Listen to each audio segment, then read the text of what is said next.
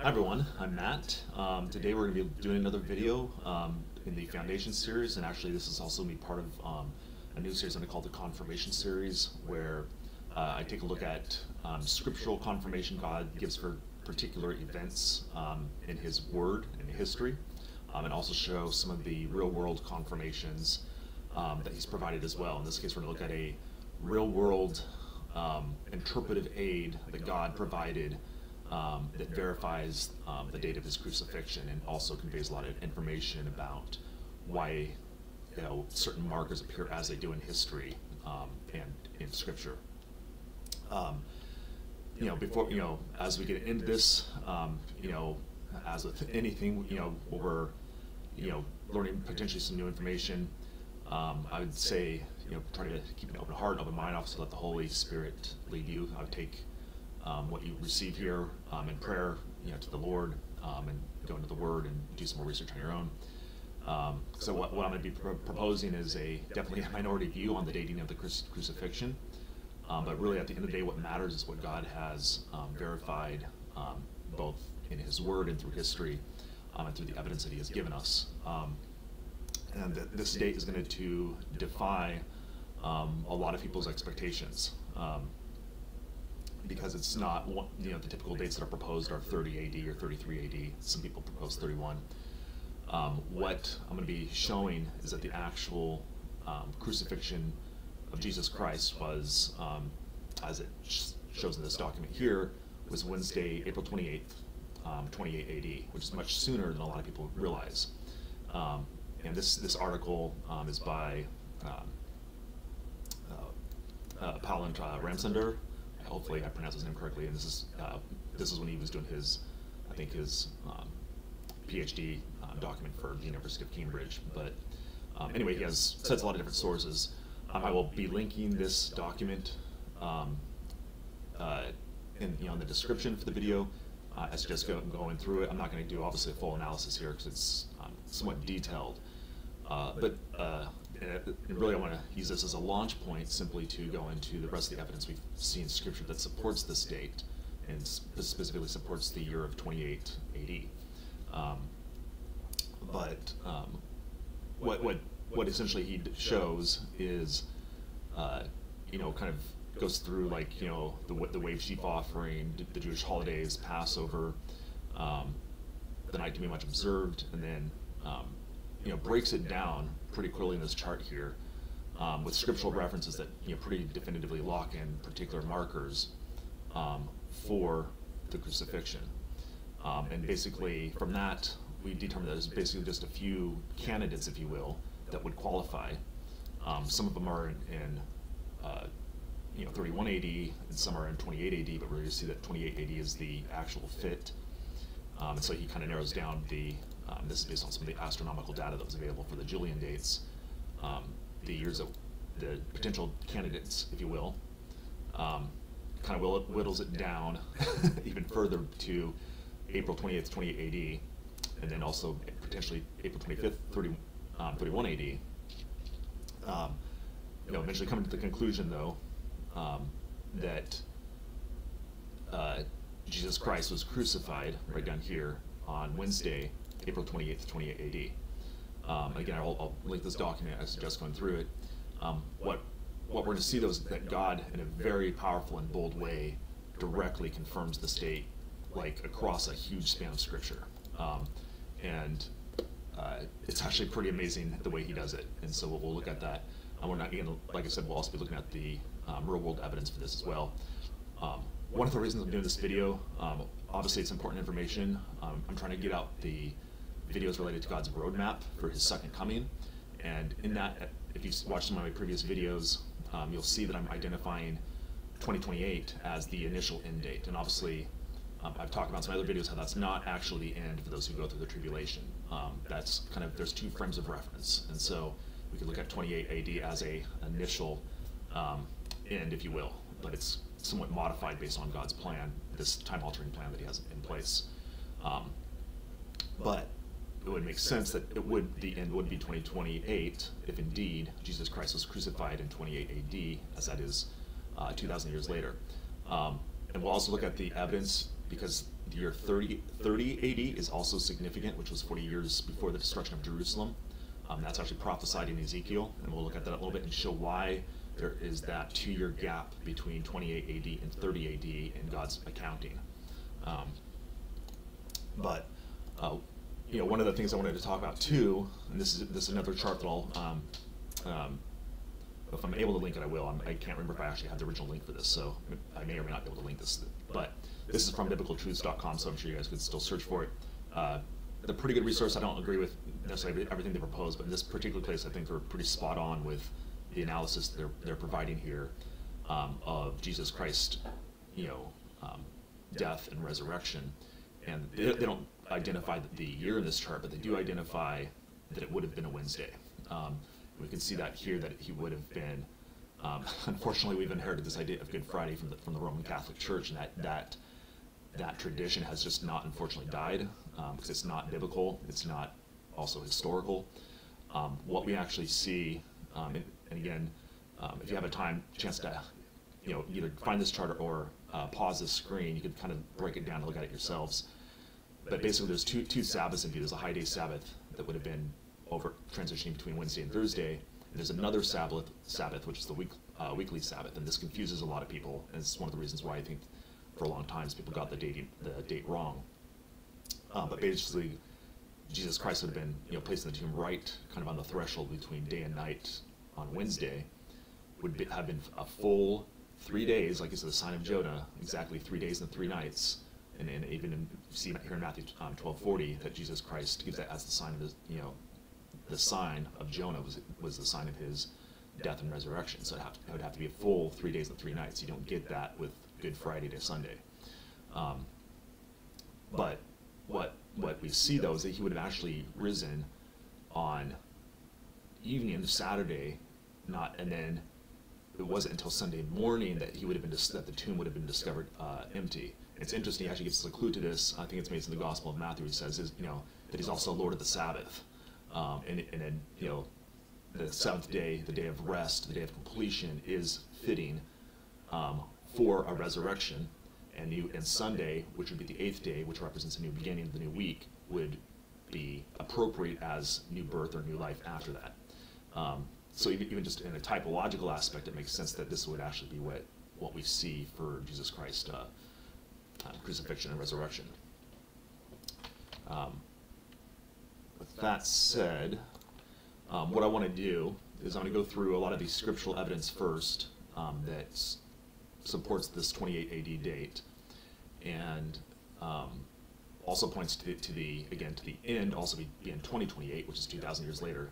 And then once I get through the scriptural evidence, I'll go to the real-world interpretive aid that God provided that confirm this. Actually, there's two, now that I'm thinking about it, there's two real-world aids that God provided that confirm, one confirms the date, and the other one confirms the age of Jesus Christ. And actually, that's something I'll show just really quickly. This is just a really quick chart I whipped up, is that we would have seen, there's a couple of interesting things we can map. We can map the actual number of calendar years that Jesus Christ was present. So any year that, whether he was there the full year or not, any year that he was actually present, and that would actually be 33 years.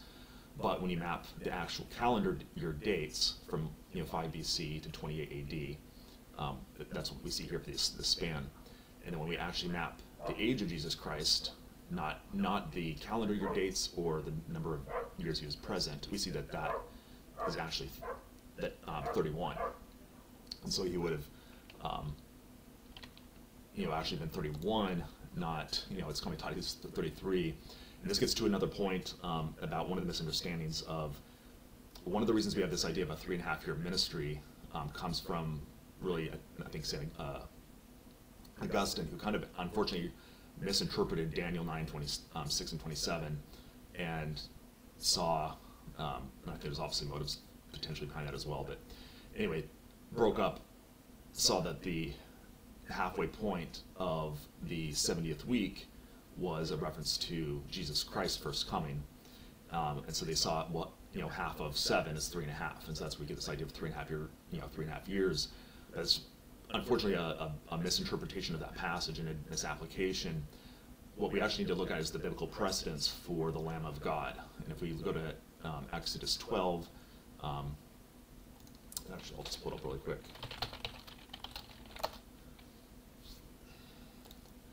And we would consider, you know, from the time that Jesus Christ is baptized and that his ministry begins, it really is the time that we would consider that the Lamb of God is identified. And obviously the Lamb of God at the time of the start of his ministry was identified by John the Baptist. Typologically, we would expect that to kind of be like a symbolic starting point. And here back in Exodus, when we see the qualifications for the Passover lamb, we see that it says, your lamb shall be without blemish, which Jesus Christ was, and a male of the first year. You should take it out from the sheep or from the goats. You should keep it up until the 14th day of the same month, and the whole assembly of the congregation of Israel shall kill it in the evening. And again, that goes back to that chart we just saw of the Lord being killed in the evening, you know, right here. But the point is that, you know, his ministry shouldn't have been, you know, there's two ways to interpret the first year. Like, it could be within a year, or you have the first year, and then beyond that, for the age one of a lamb. I kind of did some research on this. There's a little bit of debate on whether the first year means within the first year or after the first year. Regardless, what we see is that what I think the precedence and what we're going to see God confirms that his ministry was just shy of 2 years. It was about you know, almost 2 years, but not quite. So he was still in that first year range. You know, the qualifications of a Passover lamb.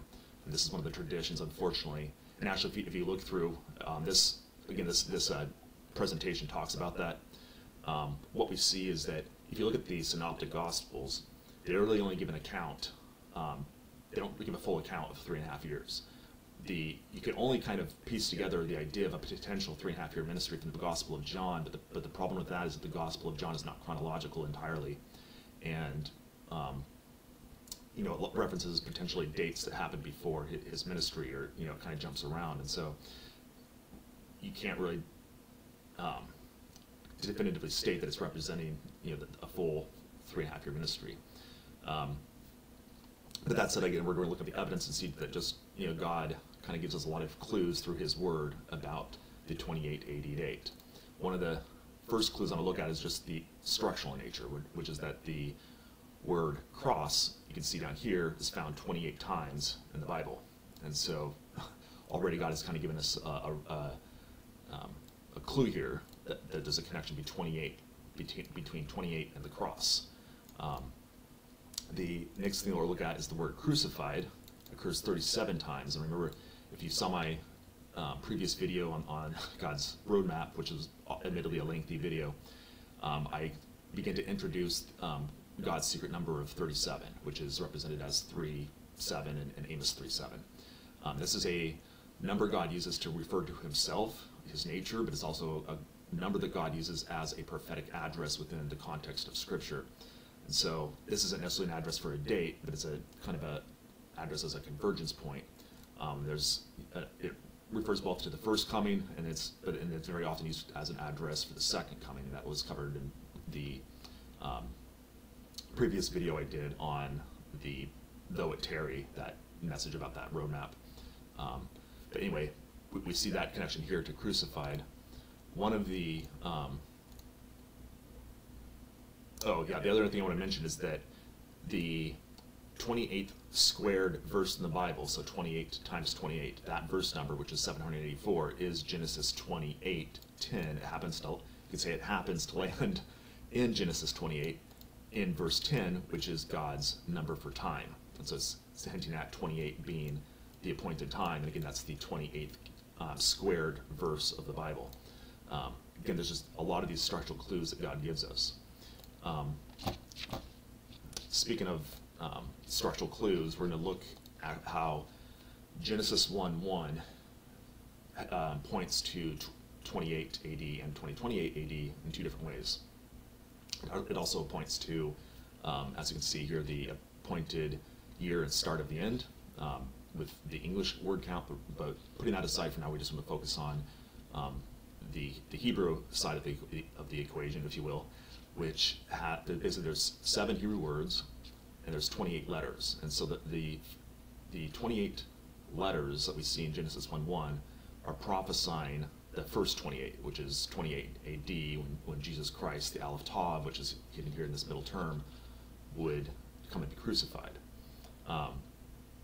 And the other interesting thing about this is that it's comprised of 7 words. Well, 28 actually is the triangle number of 7. So if you add 1 plus 2 plus 3 plus 4 plus 5 plus 6 plus 7, you get 28. So even inherently there's an intrinsic relationship between 7 and 28, and 7 is God's number of completion. So just even in a structural or mathematical sense, God was prophesying this perfect point, if you will, in his plan.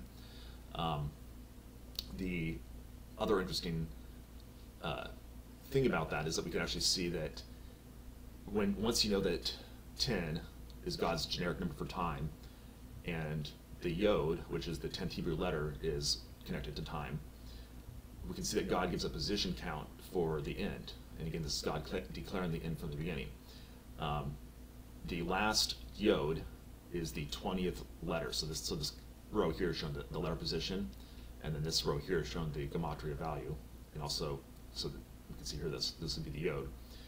And so again, the Yod, the last Yod, and there's a couple, so we have actually 3 Yods here, but the last Yod is the 20th.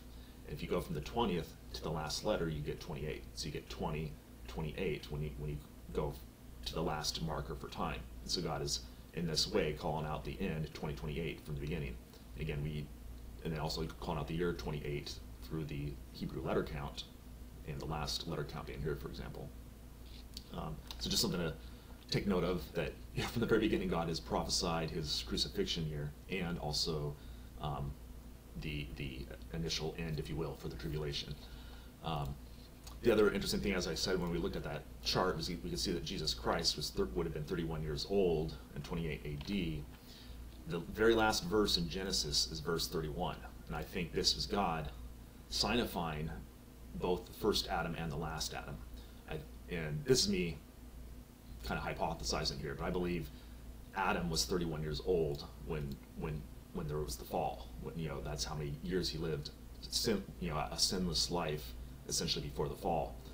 And then you have the last Adam, who would also live 31 sinless years, but not fall, but perfectly offer himself as that sacrifice.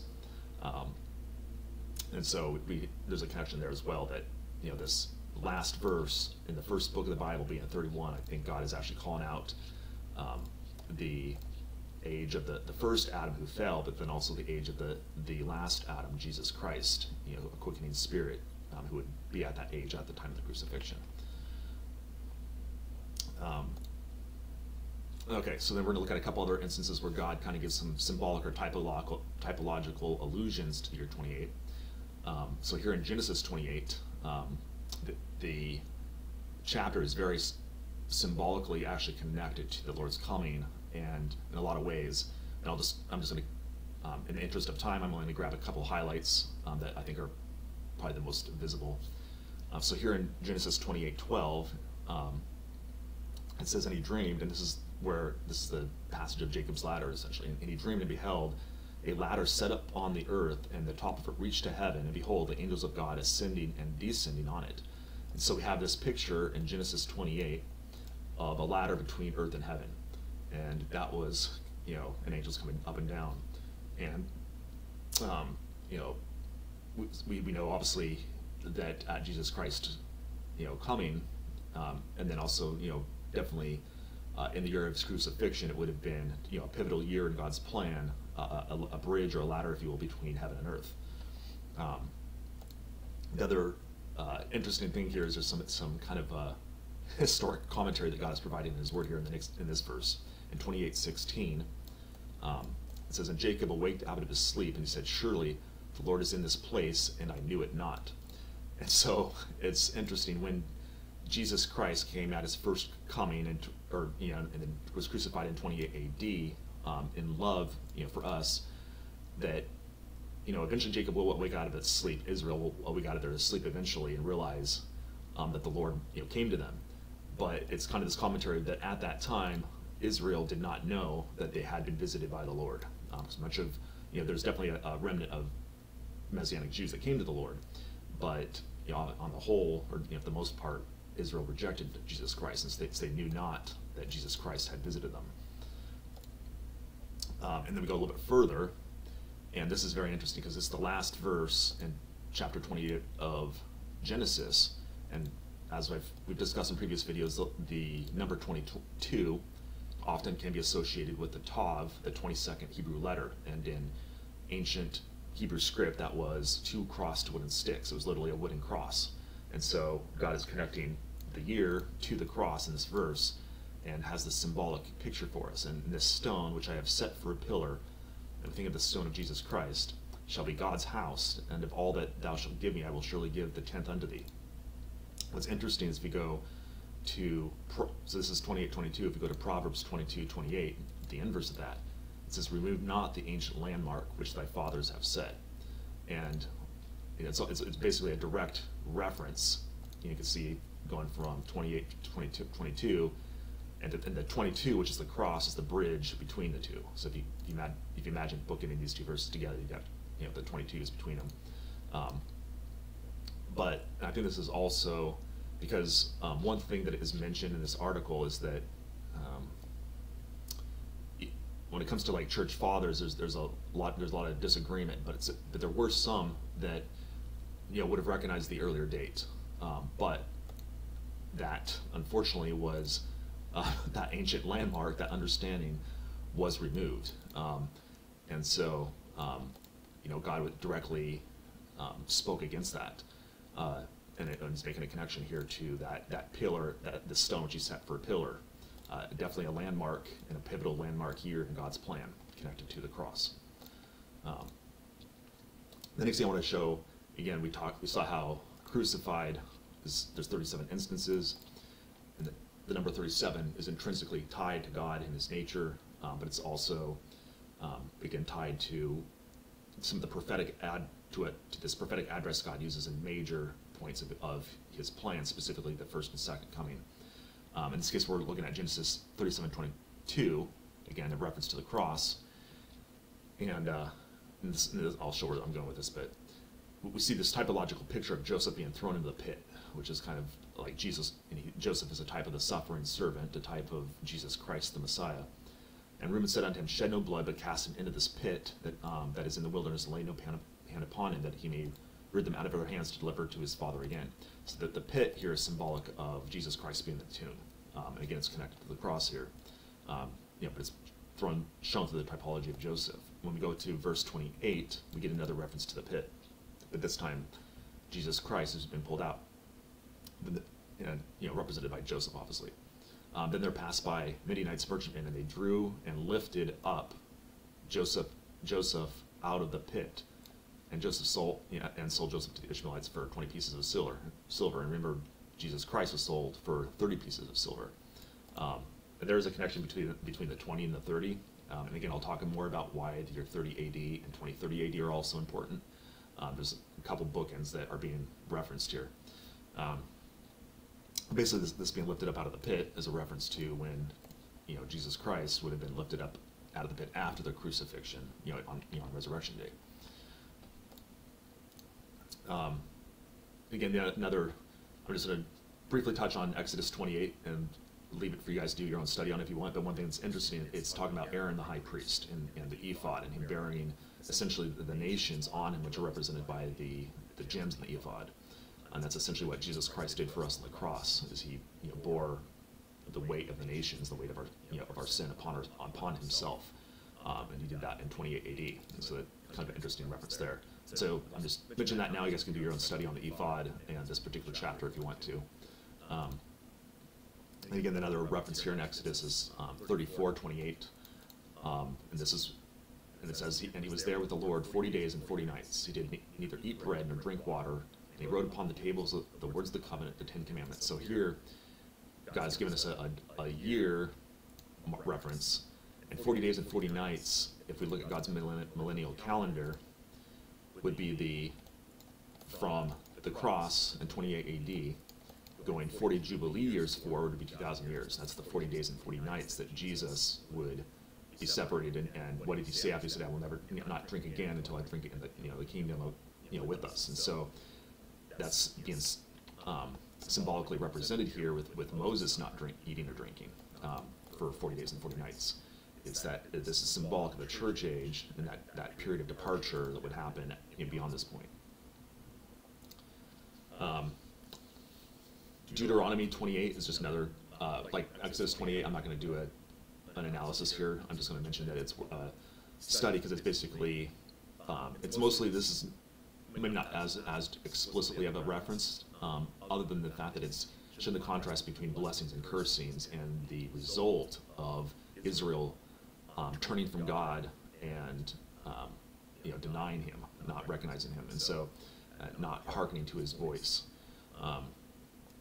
And so it's just kind of the thematic of the rejection that actually happened in 28 AD. So again, and it's a really long chapter, but I suggest doing a study on that if you guys are interested. Okay, we already covered that. As we go forward, we're going to look at some more conceptual mappings that the Lord provides. I'm going to talk about 1 Samuel, which is one of the most deeply symbolic and typological books of Scripture. It has tons and tons of different layered typologies and things going on. It's the 9th book in the Scripture. And some of the previous videos we talked about how the number 9 is God's number for fruit. And from I think it's 1 Corinthians 15 to 20, I think, talking about Jesus Christ being the first fruits. And so really this is symbolic of Jesus Christ being the first fruits, represented through a couple different types, actually. One is Samuel as a prophet, and then we also see David as a king. This is the first book that David is introduced, which is basically here in 1 Samuel 16. But what's interesting is we can see that the very first chapter of Samuel has 28 verses. Again, just another structural clue for us. Another structural clue, again, is that there are 31 chapters, which again points to the age of Christ, the last Adam, as we saw referenced in Genesis 31. So the first fruits, living to that age. But what's interesting is if we go to chapter 28,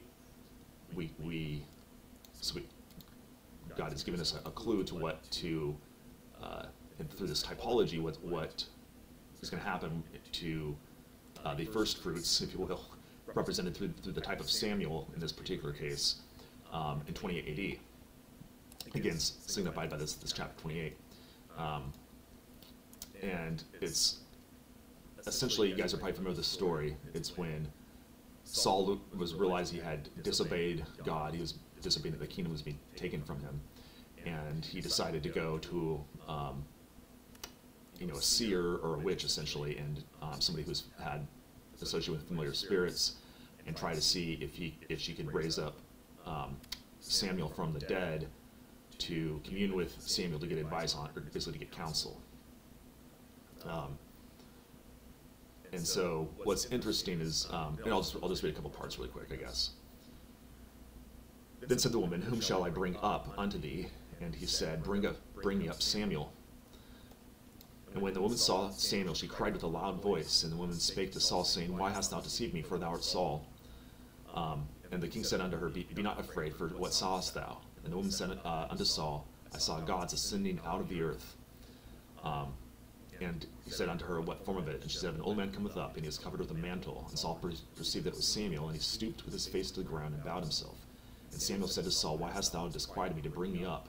And Saul answered, I am sore distressed, for the Philistines make war against me, and God is departed from me, and answereth me no more, neither by prophets nor by dreams. Therefore, just a second.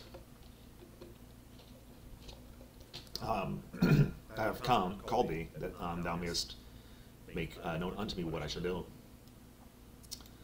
Then said Samuel, Wherefore then dost thou ask me, seeing the Lord is departed from thee, and is become thine enemy? And the Lord hath done to him as he spake by me. For the Lord hath rent the kingdom out of thine hand, and give it to thy neighbor, even to David. And so I'll end it here because this is a critical, verse in verse 17, which is also kind of symbolic of the resurrection and God's victory. But basically, what we see, is we could debate about whether this is truly Saul or not, or whether it was a familiar spirit, speaking, in the place of, if this is a vision that God in this one instance allowed it to occur. I don't want to get into necessarily into the weeds of exactly what was being revealed here, but the point is that just in the context of this prophetic typology, we see a picture of being raised from the dead. This is a picture of resurrection, at least symbolically, being raised up from the earth, and it uses the term like little g earlier, but it says I saw gods ascending out of the earth, and we know that God, the true God, Jesus Christ, ascended out of the earth in 28 AD, and that's when the kingdom was rent from the leaders of Israel, which is represented by Saul in this typology. Basically, because they had been disobedient to God, the kingdom was rent or taken from them and given to David, or the son of David, Jesus Christ, and that was with his victory on 117. And so because thou obeyest not the voice of the Lord, and so really that's kind of the sum of what happened, when Jesus Christ came. Again, I'll just go through a couple other references. In the first verse in Psalms 28, we see another reference to the pit that we saw earlier, referenced in Genesis 37. Unto thee will I cry, O Lord my rock, be not silent to me, lest if thou be silent to me, I become like them that go down into the pit. And so that's, again, another subtle allusion that God is providing about, connection between 28 and the pit, or Jesus Christ being in the tomb at the time of the crucifixion. Here we find another reference in Psalm 119, which is about God's word. And Jesus Christ, obviously, is the word made flesh, and this is in the passage about the Dalet, which is the fourth Hebrew letter, which you can see here. And obviously, this is on day 4 of God's plan, at the end of day 4, that Jesus Christ was crucified. And that's related to, so the Dalet, as number 4, points to both the door, the cross, and the day in which the Lord would come and be crucified. But it says, my soul melteth for heaviness, strengthen thou me according unto thy word. This reference to David's soul melting goes back to another psalm by David, which is Psalms 22, again, reference to the cross, and 14, again, reference to the Passover on the 14th. And it says, I am poured out like water, all my bones are out of joint, my heart is like wax, it is melted in the midst of my bones. So you have another reference to melting here in Psalms 22, that is related to this, his soul being melted here for heaviness, again, connecting it to 28. Okay. So another thing I just want to mention is that in one of my videos, sorry, I'll try to link a lot of these. I talk about how the number 20 is one of God's numbers for Second Kings, and it's one of the numbers that's associated with those who are in God's kingdom, those who are born again. The number 10 is associated with kings. And 10 is one of those numbers that has multiple applications. It's God's generic number for time. It's ordinal perfection. 10 represents the law, because there's the 10 Commandments, and 10 also represents kings. One of the examples of that are the 10 toes, if you will, in the vision of Nebuchadnezzar's dream that we see in Daniel. There's actually a lot of references or association between 10 and kings. And you'll notice too that we have 10 digits and on our hands and 20 total. But and this just shows how God even conveys truth just through biology. That the first 10, the ones that are in the earth, that are dirty, essentially, which are like the 10 toes in the statue in King Nebuchadnezzar's dream, are the first kings. But second kings, those that are above, so our hands, which are the second set of 10 that are above, are those hands that are cleaned, that can do the work of God when He's in us. And so you have this idea of, it's also a reference to His second birth, to being born again. And so 20 is God's number for second kings. And it's usually a reference to Jesus Christ and the church. And Proverbs is the 20th book in Scripture following Psalms, which is the 19th book. What's interesting is that the last chapter and verses, again, is 31:31, and again that points to the first Adam and the last Adam encapsulated in this book about 2 Kings. But it's it's also in the context of wisdom, which was given to Solomon, and Solomon, the Prince of Peace, was another type or foreshadow of Christ, and so there's a little bit of a interesting play there as well. The other thing I want to mention is if we go to Ecclesiastes 3, there's this pretty well-known passage. It says, "To everything there is a season and a time to every purpose under the heaven." And then starting in verse 2, it goes through all the different categories of time in this passage. And it's basically, this passage is verse 2 through 8, which concatenated would be 28. And there are actually 28 categories of time. So you can go through and count these if you want. But there's 28 different categories of time, and the last category of time is a time of peace. And in one sense, God brought us peace to the soul in 28 AD, and will bring peace again at the end in I was going to show it in 2028. So again, just structurally in Ecclesiastes 3, 2 through 8, God is calling out 28 once through the verses, and he's calling out 28 in the context of the text, which is that the 28th category of time is also a time of peace. And actually, if you go to Psalm 37, you can see a connection here. And so again, you get God's secret number 37. "Mark the perfect man," Jesus Christ was the perfect man, "and behold the upright, for the end of that man is peace." And again, it's talking about the end in this particular case. And as we saw in Ecclesiastes, it was the end, or the last category of time mentioned. The other thing I want to mention is Isaiah 28, which again, here's another, and Isaiah 28 actually thematically captures both 28s. It captures the first 28, Jesus Christ coming and his crucifixion and resurrection. It also captures the judgment that will conclude at the end of the second 28, which is 2028. And it kind of talks about the failure of Israel and Ephraim, the tribe. And and God a lot of times will use the tribe of Ephraim, which is fell into idolatry, to contrast it with the type of Ephraim, which was the Gentile second born of Joseph, which represents the church. And so God will often create a juxtaposition or a contrast between the wickedness of the tribe of Ephraim, but still use Ephraim to hide or conceal the church in the Old Testament. But with that said, the verse I really wanted to go to was verse 16, because this is where we see a definitive connection to Jesus Christ. It says, "Therefore thus saith the Lord God, behold, I lay in Zion for a foundation, a tried stone." And if you saw my video on God's picture stories, we showed this connection and how significant this was. "A precious cornerstone, a sure foundation, he that believeth shall not make haste." And so now here we're finding that tried stone was tried in 28 AD. And again, if you continue into this passage,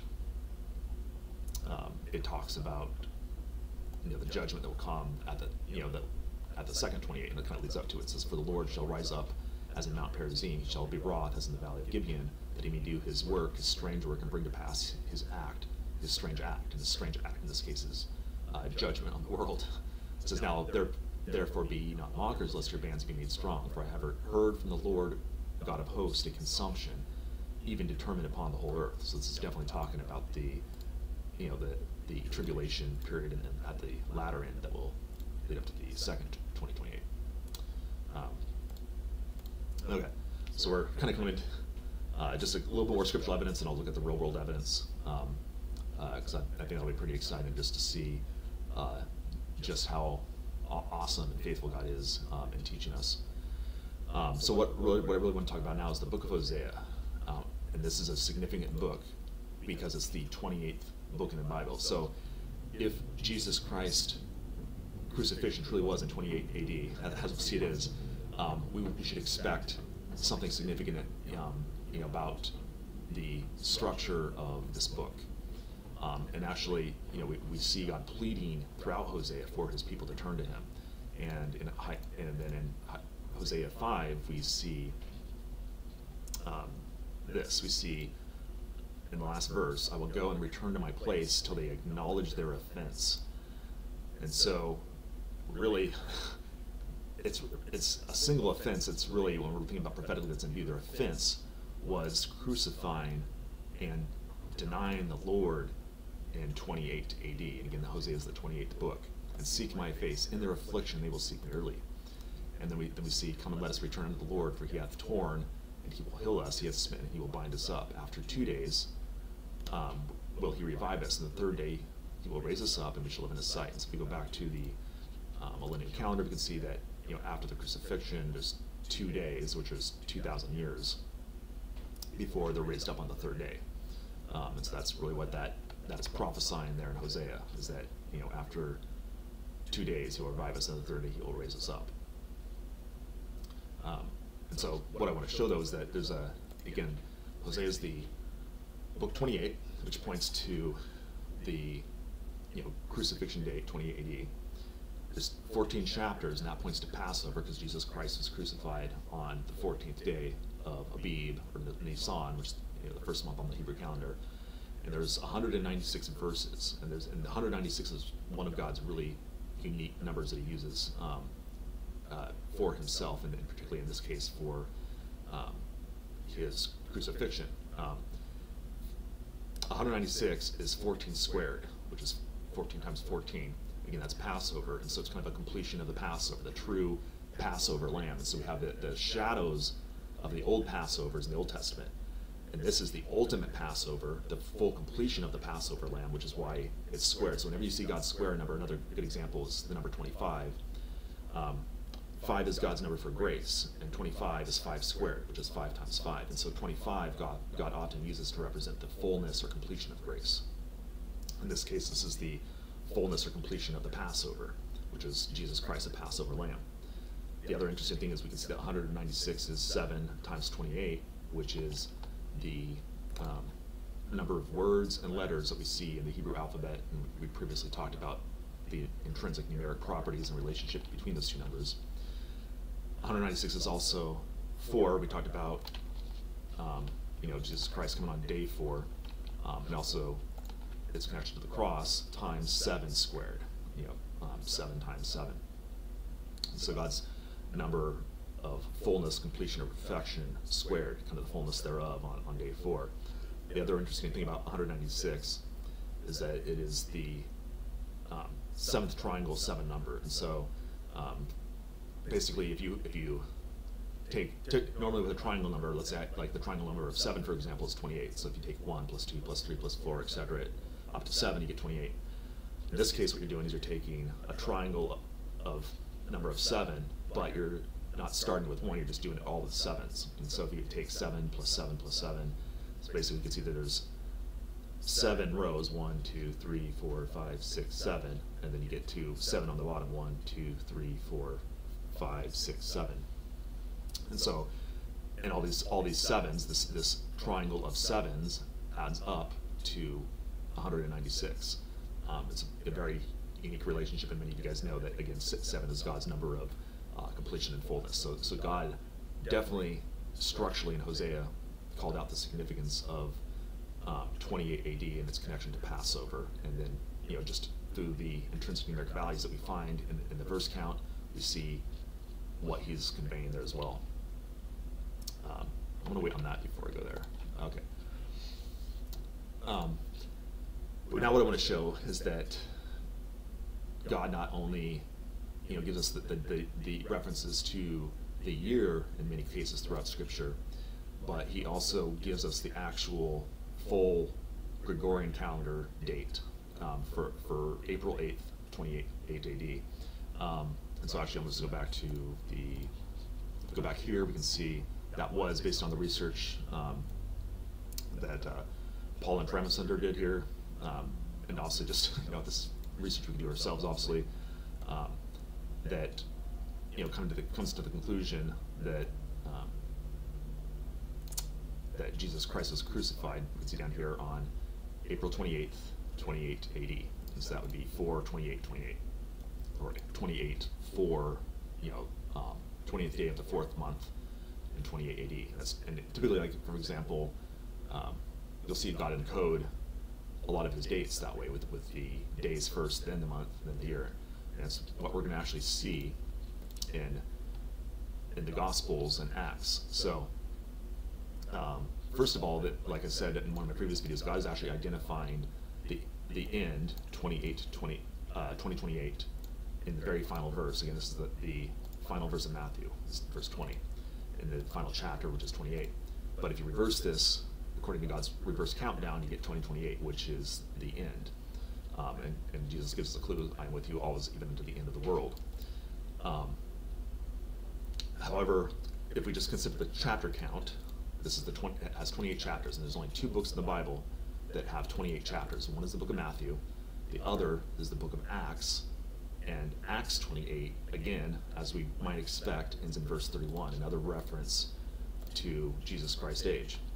But what's incredible about this is that from Matthew to Acts are 4 books, because you have to go Mark, Luke, John, and Acts. It's 4, and so you have 28. You have 4 to get to Acts, then you have 28 again. So you have 28, 4, 28.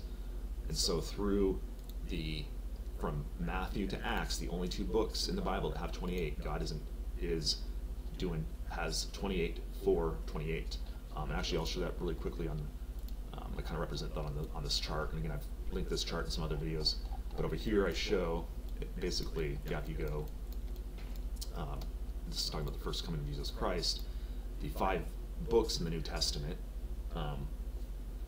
which is, again, 5 is God's number for grace, map this way. So you have Matthew 28, you have 28 chapters, you go 4 books, and you have 28, so that you get 28, 4, 28, which is the date of Jesus Christ crucifixion. We also get a reference to that being connected to resurrection, because there are 117 chapters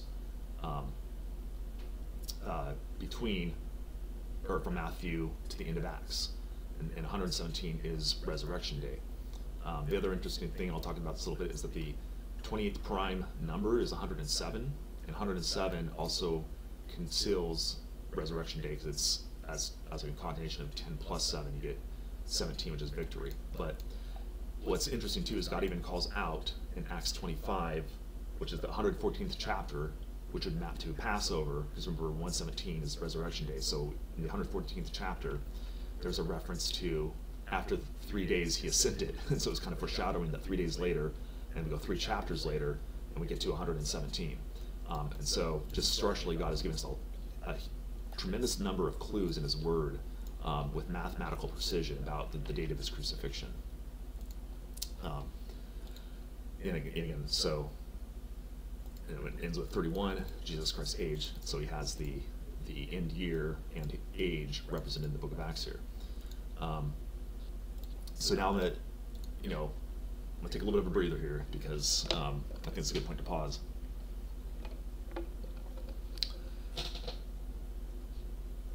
Now the big question comes into play. Okay, so if Jesus Christ was crucified in 28 AD, why was the temple destroyed in 70 AD, which was 42 years later? Why? Because what we see later in Ezekiel, there's a prophecy of 40 years. It says 40 days I've appointed thee, a day for each year. So a day for each year would be 40 years. And I'll jump forward to this in a little bit, but basically there's 40 years determined for the offense of denying the Lord for judgment to come, and that would put it at 68 AD instead of 70 AD if Jesus Christ's crucifixion was 28 AD.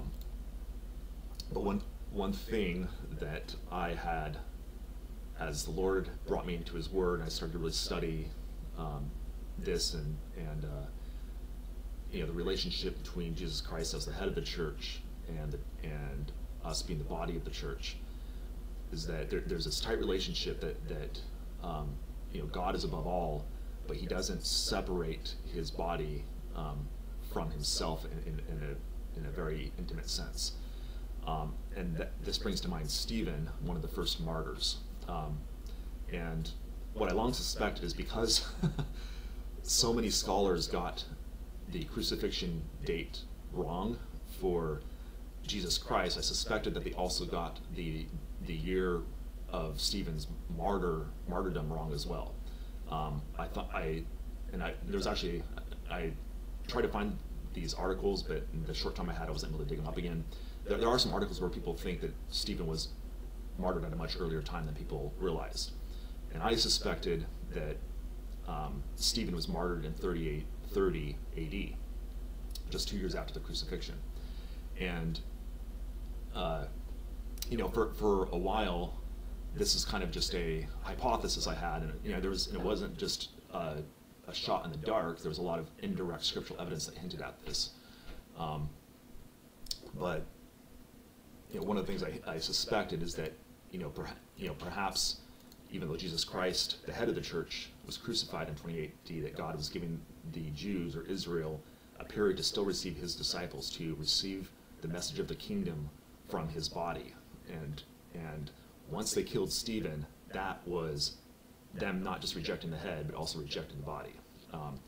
And so what I want to go to now is Acts 7, which talks about Stephen, the first recorded martyr of the church. And it says here in Acts 7:56, and this is God encoding something for us. So 7, I think God is looking forward to day 7 on his calendar. Oops, wrong calendar. When he will be, at the resurrection and the millennial reign. But 56 is one of God's special numbers he uses to encode the year 2028, because 56 is 2 times 28, so it's the second 28. And they said, "Behold, I see the heavens opened, and the Son of Man standing on the right hand of God." And so this is looking forward to that point when Jesus Christ will be in all glory. And it's kind of being foreshadowed, pointing towards that second 28. But what I want to point out, though, is that when Saul, who becomes Paul, was consenting unto the death. Actually, I think it's worth going to that verse. I'm starting to see this connection here.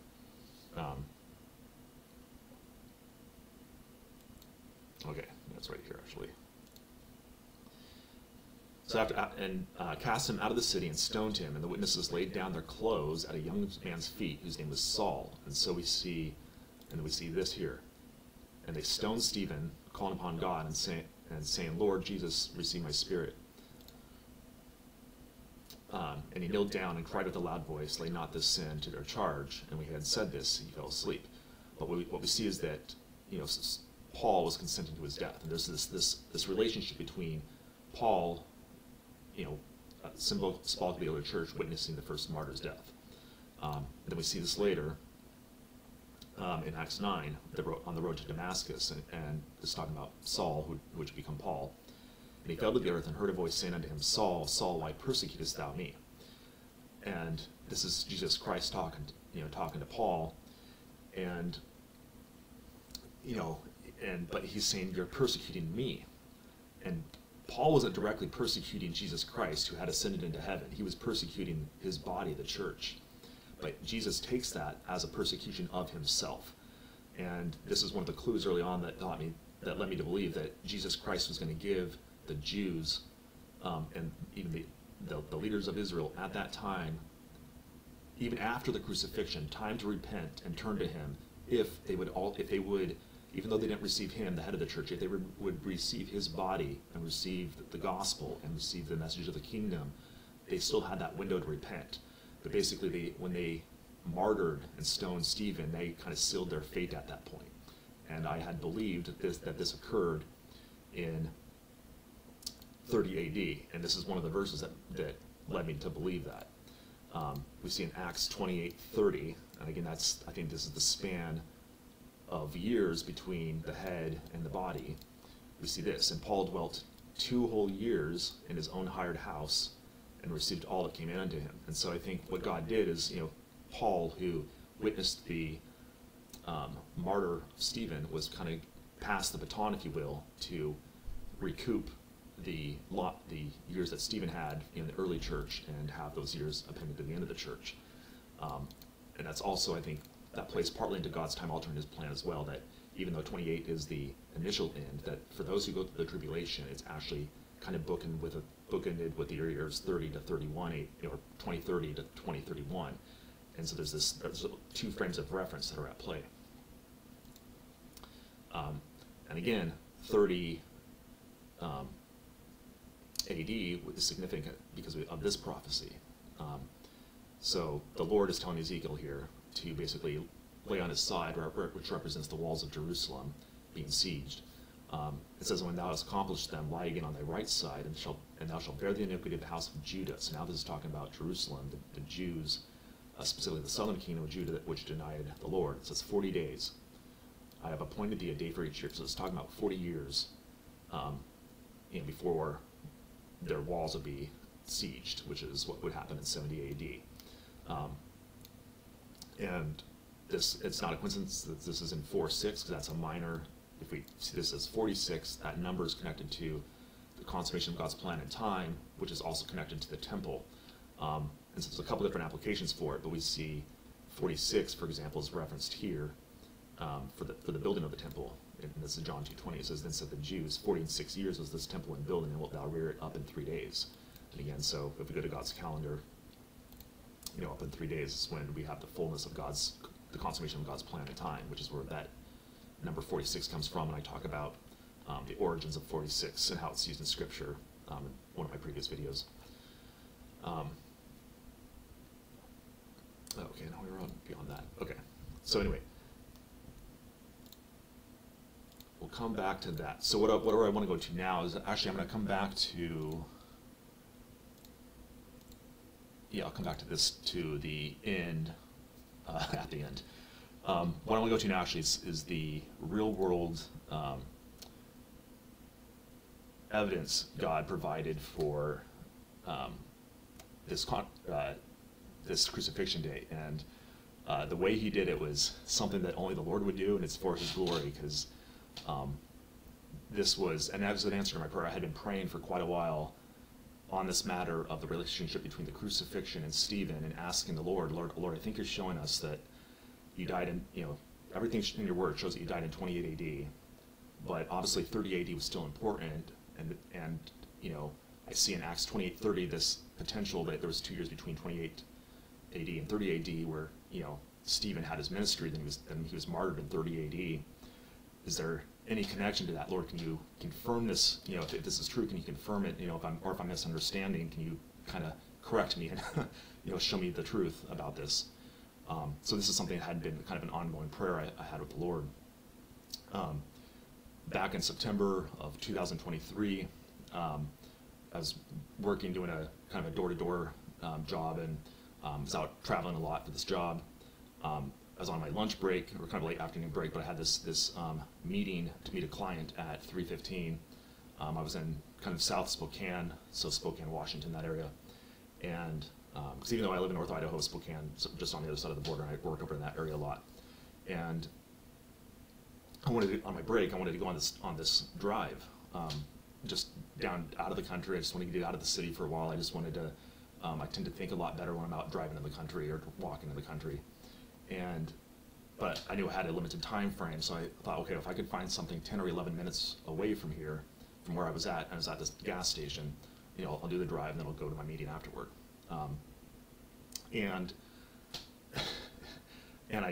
So I was just I wanted to go along the Palouse Highway, which is known as a scenic highway. And I thought, well, I'll just find the first thing I can find on my phone, and I'll click on it that I feel like is in that time range. And if it's in that time range, then I'll do it. And so the only thing I could find along the Palouse Highway that I could click on my phone was this little private business called the Lovely Nail Loft, and it was like a nail salon. And so I just clicked on it and mapped to it, and as it happened to be, it was exactly 11 minutes, which is exactly the time frame I was kind of looking for, that I could basically squeeze a drive into. And so I'm like, okay, I'll go do this little drive before I meet the client, and the other person I had to meet. As I started to drive, though, I started to have this doubt that, like, well, maybe this isn't the best use of my time. Maybe I could do something more productive with my break than just go on a drive. And literally, right as that thought came into my mind, this Mini Cooper that you see in front of us, that you see in this picture here, pulled right in front of me. And immediately on the license plate, I saw, and then we came to a stop right afterward, which is very convenient. And I think it was obviously the Lord arranging it so I could take this picture. Because I knew it was significant, so I took the picture. Because on the license plate you can see this. It's kind of blurry, but it says 1 cross plus 3 nails equals forgiven. And again, this is just a quick phone capture through my windshield with a lot of sun glare and stuff, so it's not. I blurred out the license plate for obviously privacy reasons. But I took this picture because I knew that was the Lord, basically at that point, nudging me to keep on going to the lovely nail loft, that nail salon that I had mapped to. As I got there, here, I'm going to go to Google Earth now. So I'm going to pull out here. So I was up here in South Spokane, I think it was at.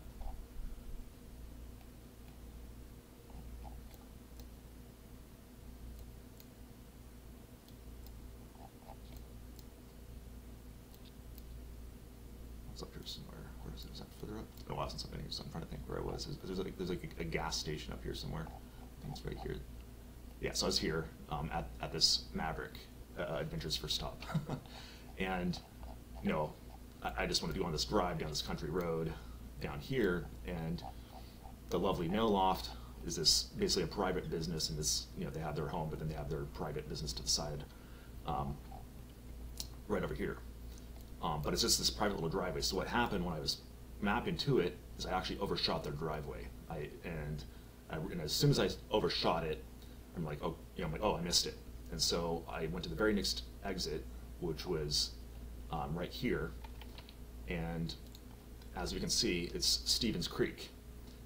And obviously God meant for me to overshoot the lovely nail loft, because as soon as I saw this, 117, and it's a 117.00, but basically the number 117 popped out, which again, as we've talked about many times, is Resurrection Day. And is reference to Stevens, and there's also 73 connected to the Palouse Highway. And 73 we talked about is related to God's secret number. 37 is the inverse of that. So the numbers 37 and 73 God uses throughout Scripture, kind of in a profound way. So I knew that wasn't an accident. The other thing that was interesting is that the address, this is the address for, again, the lovely nail loft. You can see that street, which is just beyond up here, is that it was, the address was 6811, and when, I'll go back here.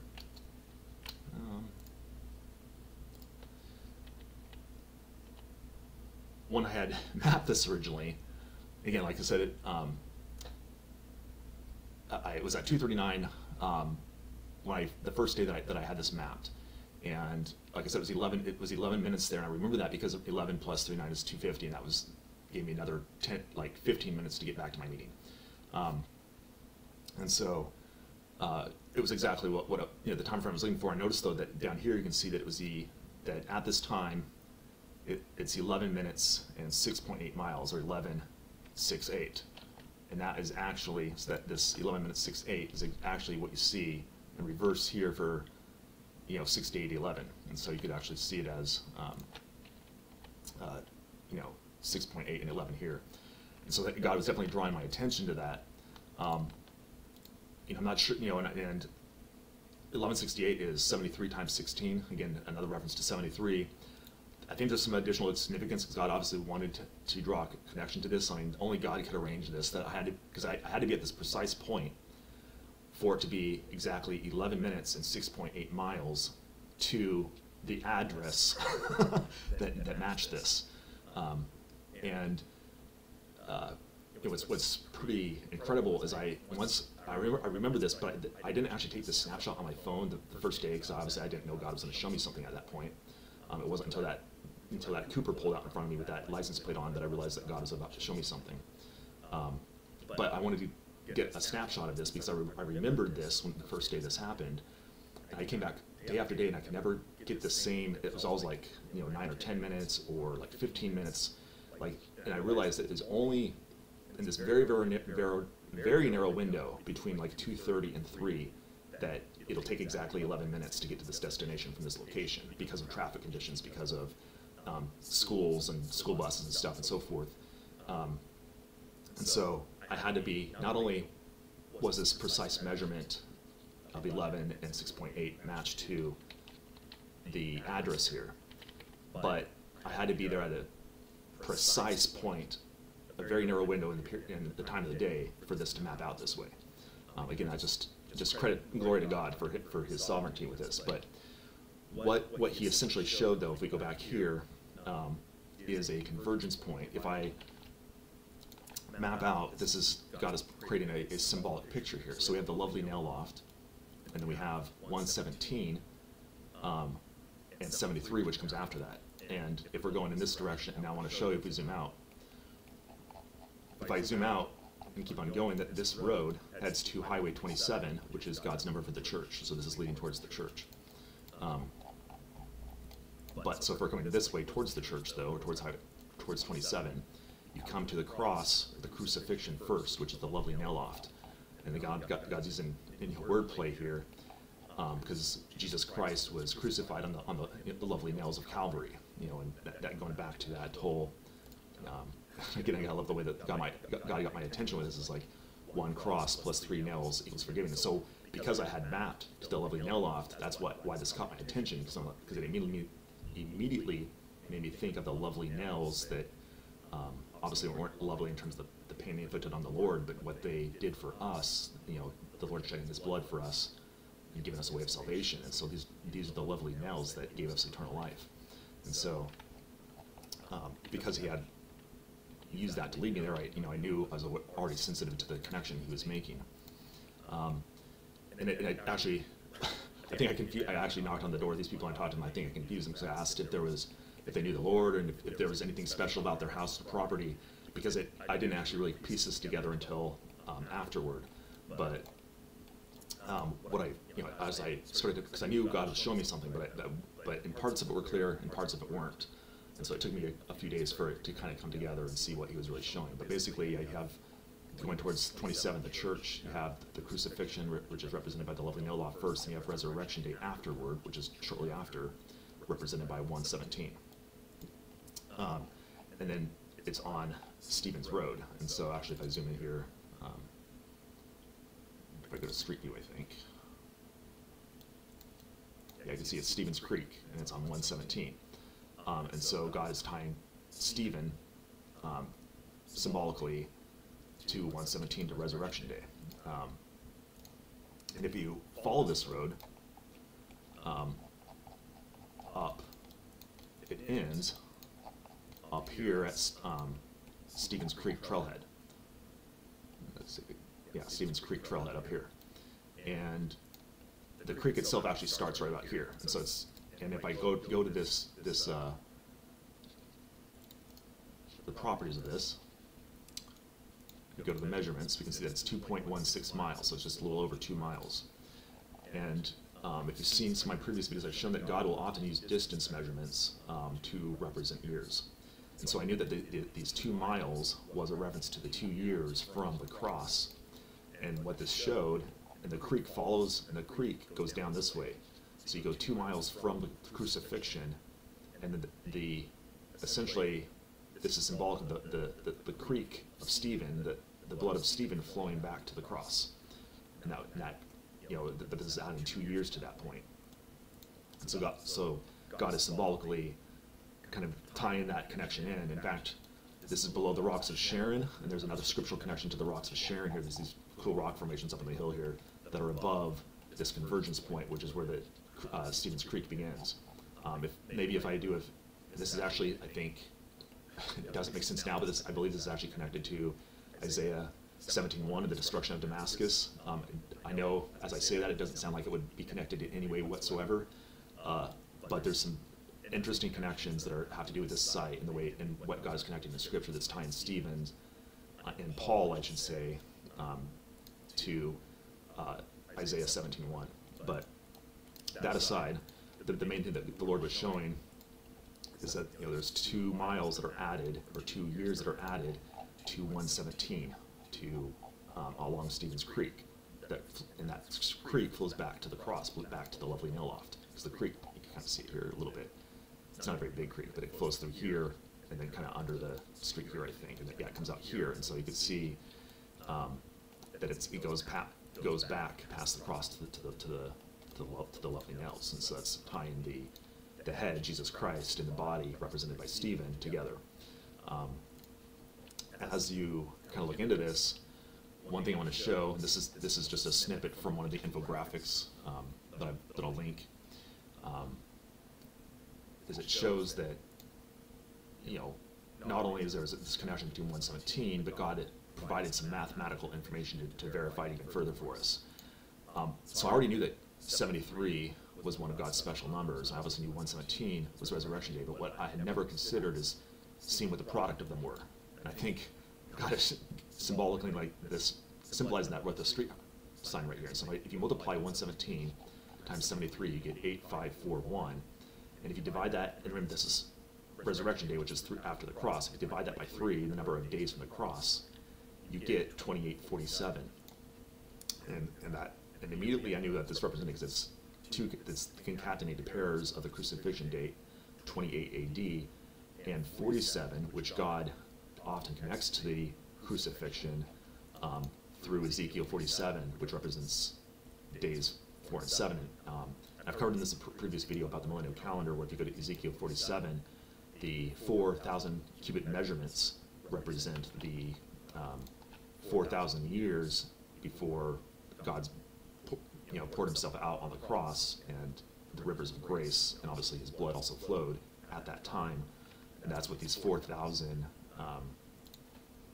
cubit measurements represent in Ezekiel. And of course, in verse 5, which is God's number for grace, we even see that God, again, structurally hints at this. In the Bible, there's 31,102 verses, which is this sum. If you add 7774 plus these 3 other numbers, you get 31,102. And if you just extract the ends past the groups of 7s, you get 4 plus 5 plus 6 plus 7.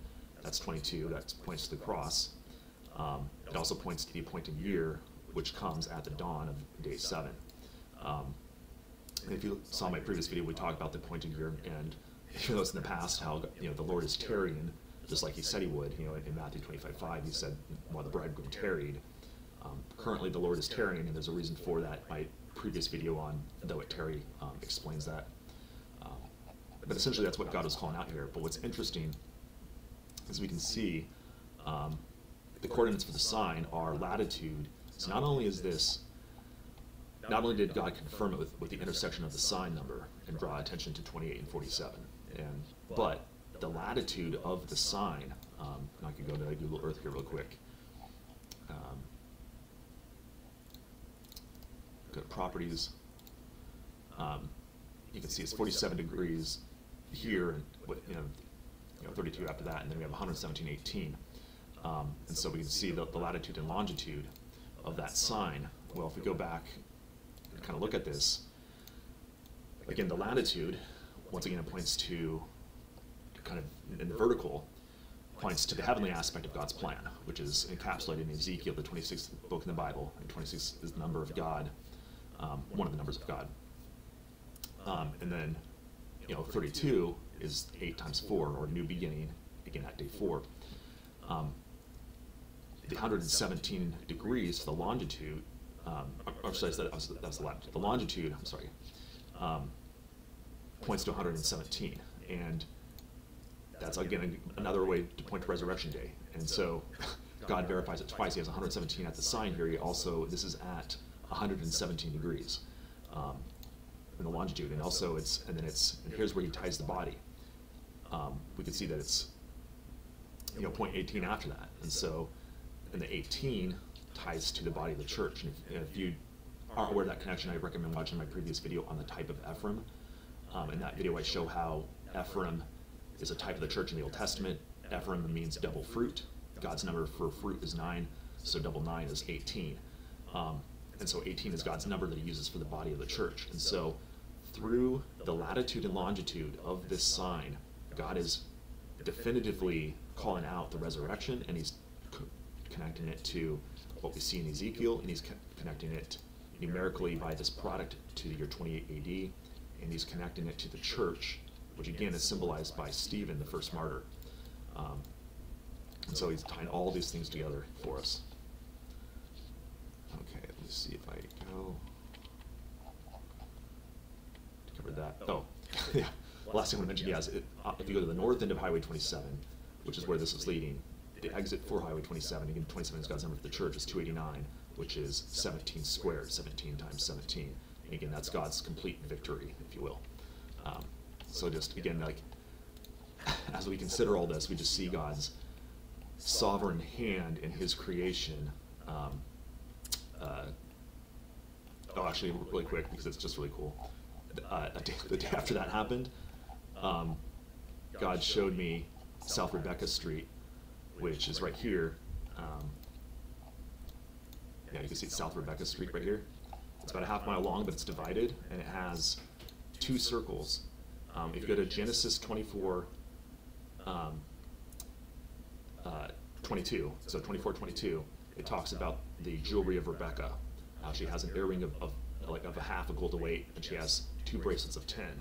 10 is God's generic number of time, and 10 represents a circle or an orbit around the sun as well. And so God represented that with these two circles, and I'll explain maybe in a future video why he wanted to confirm this, because the jewelry of Rebecca in Genesis 24:22 is connected to Matthew 24:22, where Jesus talks about the shortening of the tribulation. It's basically the jewelry are abstractions God provided that map out how that time is compressed. And I had prayed and asked God to show me if the bracelets were circles or if they were, straight linear accounts of time. And by directing me to the street, he was showing me that yes, they're circles.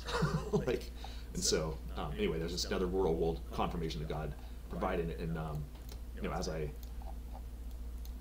said in my previous video, I'm hoping to share more of these real world or interpretive aids that God has provided that help verify his plan. Again, everything ties back to Scripture, but God uses these things he's created in the world to, like training wheels, if you will, to help get us to the point where we could see some of these connections a little bit more clearly, or even, I think, in the interest of time. I think probably all this stuff is in God's Word, but I think this is a way that God can help expedite things for someone like myself and speed things up, because as a relatively new believer, I don't have a deep history of scriptural knowledge, and so I think God's being very generous and helping speed up some of the things I'm asking about in his Word by providing these real world aids to help kind of expedite some of that understanding.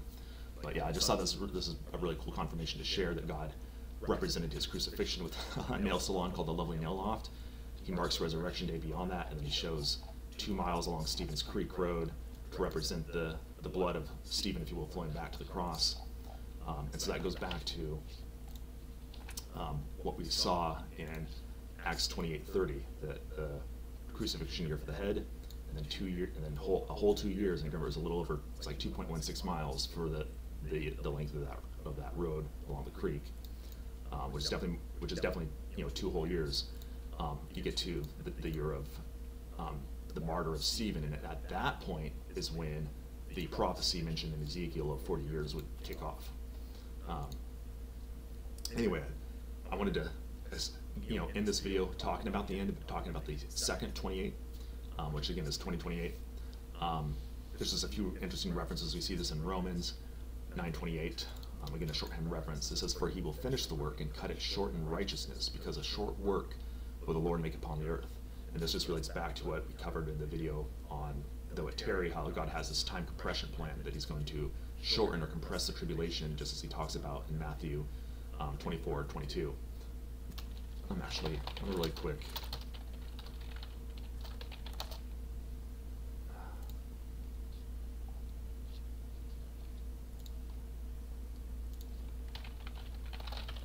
Just so you guys can see what I was talking about with the shortening of the tribulation, because it's becoming relevant now, I guess.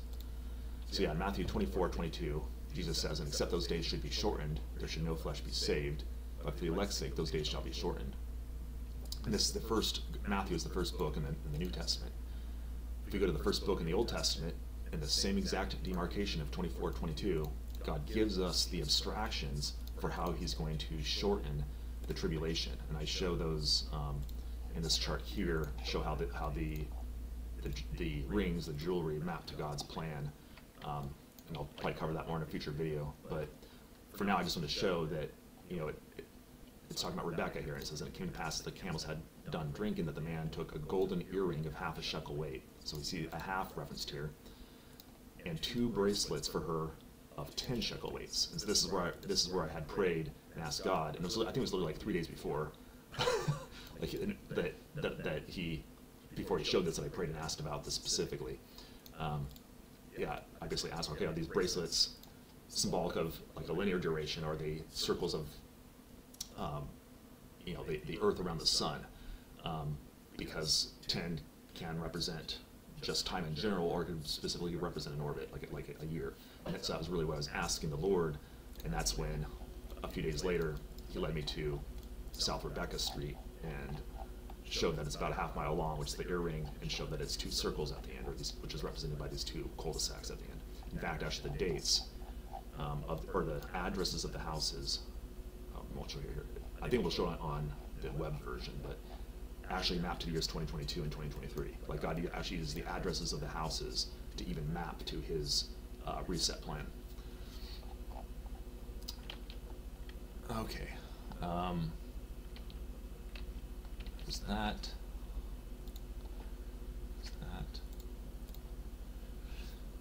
Okay, so if you go, so what I want to talk about, going back to Romans 9:28 though, is that he mentions in the cut it short in righteousness. So he's going to shorten the tribulation, which we also saw in Matthew 24:22. But what we didn't realize is that God was going to shorten it on the front end, that he was going to tarry and squeeze the tribulation into, which we see here. So instead of, starting from 2021 and going like this, he shortened it not on the back end like we might think, but he actually shortened it on the front end and pushed things forward and squeezed. So he's still going to get those 7 years he needs, but he's going to squeeze them into this period of time.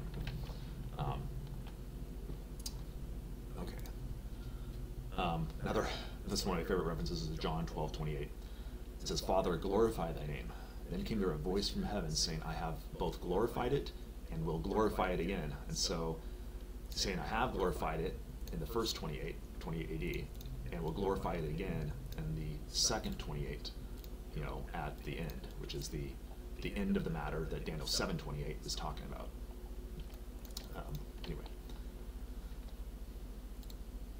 After this, Jesus, knowing that all things were now accomplished, the scripture might be filled, saying that I thirst. And so, all things being accomplished, being connected to 28.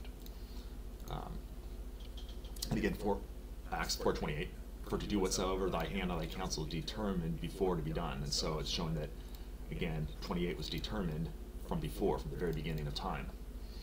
And again, Acts 28:28, talking about obtaining freedom in the connection with the cross, and the verse 28. And then, I'll skip that for now. One of the final things I wanted to discuss, show that's kind of interesting, is if we look up the phrase second time in King James Pure Bible Search, we can see that there's 30 occurrences and 28 verses. And again, so we have both the 28 and 30, which we see in Acts 28:30 referenced, through the occurrence count and the verse count. And again, this maps to what we'd expect for the second time, also mapping to 28 and 2030. Since we're here, I'll just mention this, that in Daniel 7:28 says, hitherto is the end of the matter. As for me, Daniel, my connotations much troubled me, and my countenance changed in me, but I kept the matter in my heart. First of all, it's interesting, this is verse 224, which is kind of encoding the year 2024, which is the beginning of the matter of judgment. But then it's in 28, which bookends the end. And heart is the 30th word. And when we look at God's way he's going to compress things, 2030 is going to be, if we kind of drop 28, the original 2028 mapping down on top of this, we can see that 2030 is in the heart of 2028. So it's just interesting. Again, this actually is going to be like a transition period into 2031. You can see that 2031 starts in this period as well. So the end, And there's some hints of some other time event that's also bookended at the end. So the actual end for those in the tribulation is probably going to be, in that window of 2030 to 2031, even though the initial end as we look at this top timeline, is 2028. But yeah, what I wanted to show though is that that the word second time, God's kind of structurally encoded that for us. The other interesting thing to note is that we can see that the last mention of second time is in Hebrews 9:28. So Christ was once offered to bear the sins of many, and again that was in the first 28. Unto them that look for him shall he appear the second time at the second 28, without sin unto salvation. So that's the last mention of second time in Scripture. The first mention of second time is that other bookend, which is the initial appointed time of 2022, signified for us with chapter 22 here. And if you go for these two bookends, 22:15 to 9:28, 15 plus 9 is 24, which encodes the year that 2022 will actually speak in. And so regarding the 2022 reset. And again, if you guys haven't watched my previous video on though it tarry and God's plan to essentially tarry and then reset back to the initial appointed time, I recommend that because that's not going to make sense at this point. I'm kind of actually regretting somewhat even talking about it because I don't want to throw this off too much. But I do want to show how the first 28 is connected to the second 28. Okay. The other thing I wanted to look up is the latter end. So if you look at the phrase the latter end, you see something interesting. Again, we see here 2022 encoded in reverse, and Peter 2:20, so 20:2 here, encoding 2022 in reverse. We also see that, and then we also see 2024 in reverse, which again is going back to the year here. In Numbers 24:22. What's really interesting though is if we go to Deuteronomy 32:29, it's this long prophecy about Israel in the last days, where basically Moses is going to tell them that they're in this, what's going to happen to them essentially. And it says, that they were wise, that they understood this, that they would consider their latter end. Well, this Deuteronomy 32:29 is verse 5, 7, 8, 8. Hopefully you guys can see that here, 5, 7, 8, 8. 5, 7, 8, 8 is 2028 on the Hebrew calendar. So again, through biblical structure, through this verse 5, 7, 8, 8, God is again declaring the end from the beginning in His Word, showing what the latter end is. That the latter end, and I should mention too, there's two latter ends: the latter end for the church, which is bookended here by 2022, which will speak in 2024, and the latter end for Israel, which obviously is different, which is 2028. But again, I'm just showing that God has encoded that through this entrance of the latter end in Deuteronomy.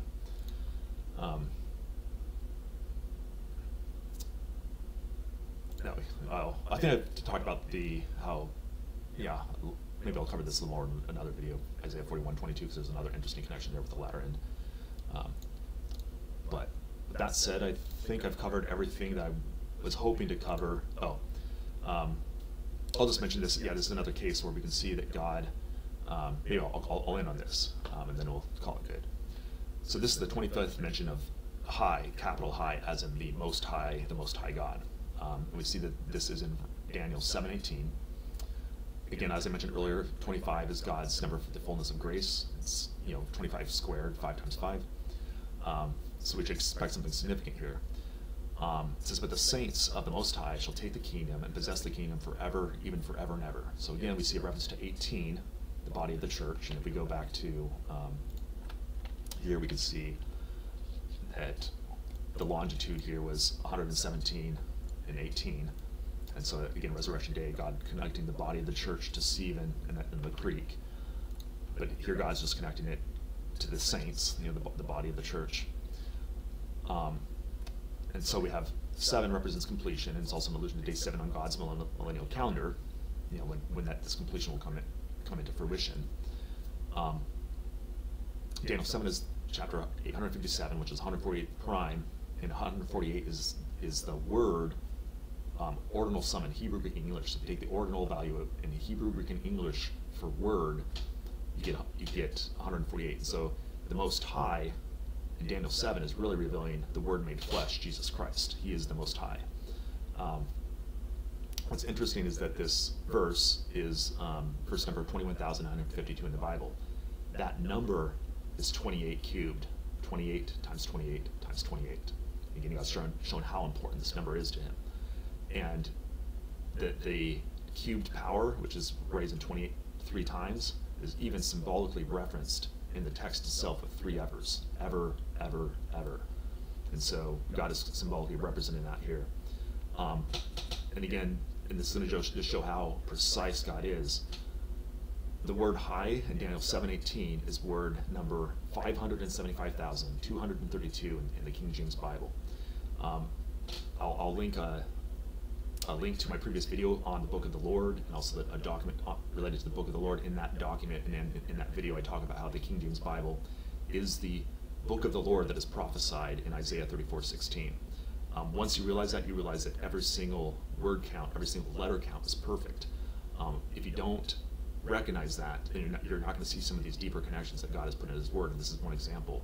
You might think that this English word that happens to be high as the 575,232nd word is just some arbitrary count in the English translation. But what this shows is that God has divinely inspired His book, even in the English, because this word is the 28th prime number, which is 107, times 3 times 7, which is God's secret, the secret that's mentioned in Amos 3:7, times 2 to the 8th power, which is another way to represent 28 visually. So we have the first 28th prime, Jesus Christ's crucifixion. We have, and it's related to, again, God's secret number, the convergence of both the first and the second coming, connected to the second 28. And the second 28, here's what's really cool about 2 to the 8th power, is that 2 to the 8th power, I'll just show it really quick. Well, actually, I don't want to bring up the calculator, I guess, but I'll do it really quick, I guess.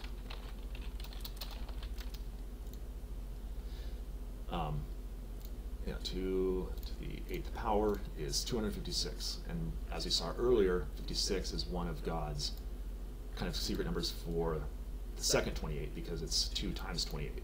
But when you break out this as 2 times 28, you really get 2, 2, 2, 8. So you get the 2 bookends of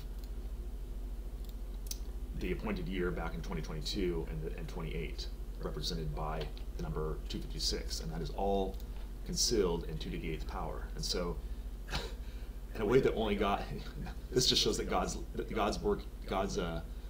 use of mathematics is beyond what we would be able to contrive on our own, because He's calling out the first 28th prime, the resurrection, the crucifixion and the resurrection as first coming, 28 AD. His number that relates to Himself, 37, 3 times 7. Again, that's also the prophetic address number He uses for His first and second coming. And He relates it to the second 28, which is in 2028. And again, 2 to the 8th power is 256. 56 is 2 times 56, or 2 times 28. And so God and that number encapsulates the bookends of the appointed year and the end, 2028. So God has basically encapsulated kind of all the major bookends of His plan, His redemptive plan, in this single verse. And that just shows the awesome precision and power of God, and just what He is now unsealing as well.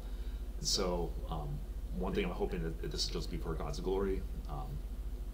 With all these videos, I pray that you guys would link and share them, subscribe, share them with others, just so that this type of information can get out there to other believers and see, to the church, that for the edification of the church, that God would be able to do this, what He wants to do with it. And really, I just hope that, my heart is that this would bring glory to God, to honor Him, to show that He's generously unsealing and revealing things that have been sealed for some time, and even restoring some of the lost landmarks that we saw earlier mentioned, how remove not the ancient landmark which thy fathers have said, and talking about that, this stone, the pillar, the stone of Jesus Christ, what he did in 28 AD.